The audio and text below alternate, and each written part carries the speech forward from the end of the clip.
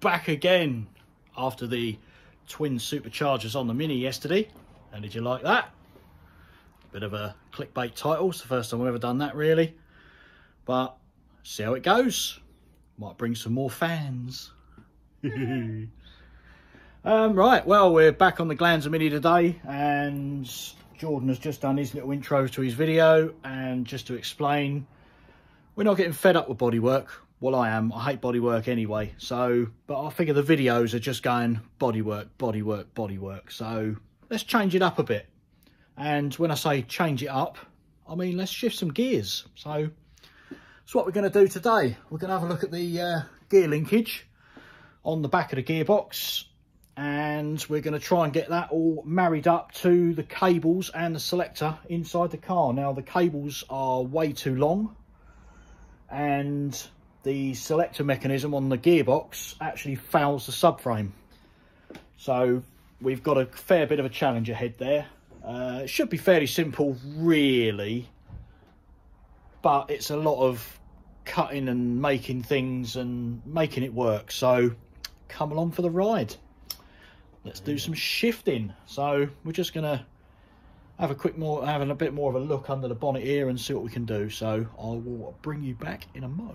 Right, we've decided to drop this whole subframe out with the engine on, and that bar there, we're going to cut that out, and at a later date we're going to replace it a bit further down and a bit further out the way, because that fouls the gear linkage chronically. So it's going to need a bit more modification there. And of course, while the subframe's out, we can chop that bit off properly, make it all look a bit better.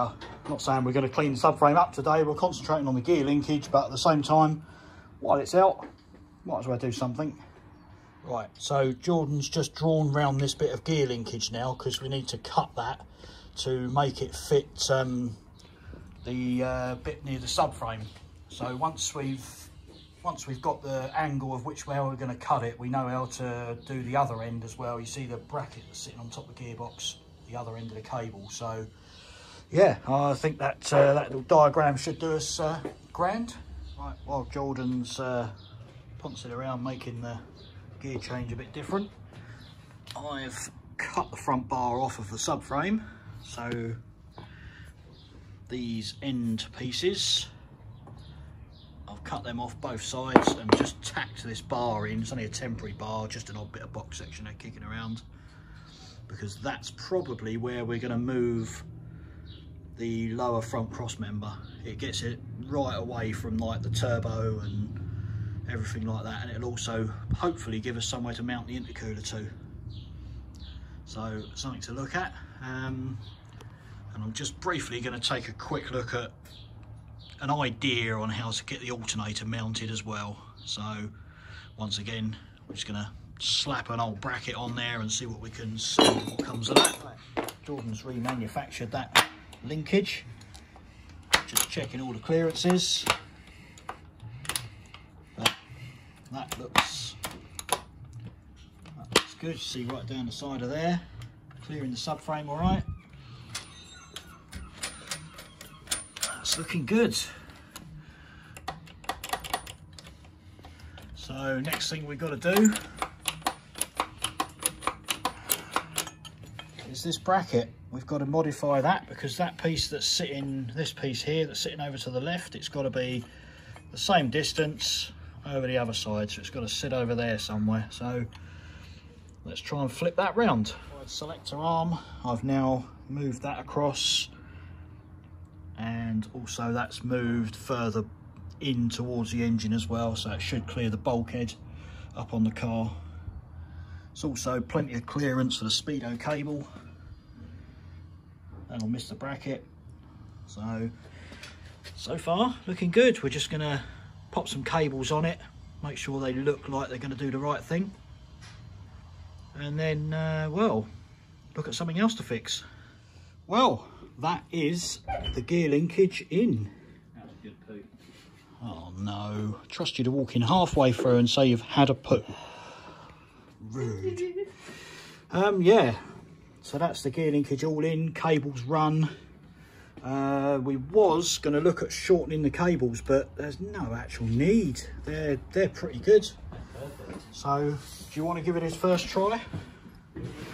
Because I've just clipped in the front ones here, so. Ooh, knees. First. Yeah. Second. Third. Oh, I might have come over too far. No. That sounds like reverse.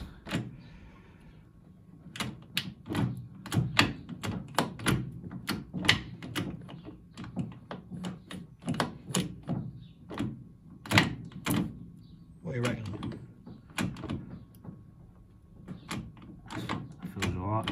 Yeah? Yeah. Good, good. Yeah, well, it all seems to work, so I think that's kind of a bit of an achievement for today. We've modified the subframe, we've modified the gear linkage, we've modified the gear cable bracket, and we've actually got all the selector bolted in to the car properly for the first time. So, bloody marvellous. I think the only thing we might have to modify might be the gear lever, but we'll have to wait and see on that one. I think once it's got a pair of seats in it and what have you, see what it's like, eh? But looks alright, all works well. Happy days. Right, well, I think that is going to conclude today's video, and we're going to see what happens next. So on to it again tomorrow, hopefully. Yes, bye bye again from him as well. He's too busy watching his gear linkage. I think he's happy. Right, see you again tomorrow. Bye-bye.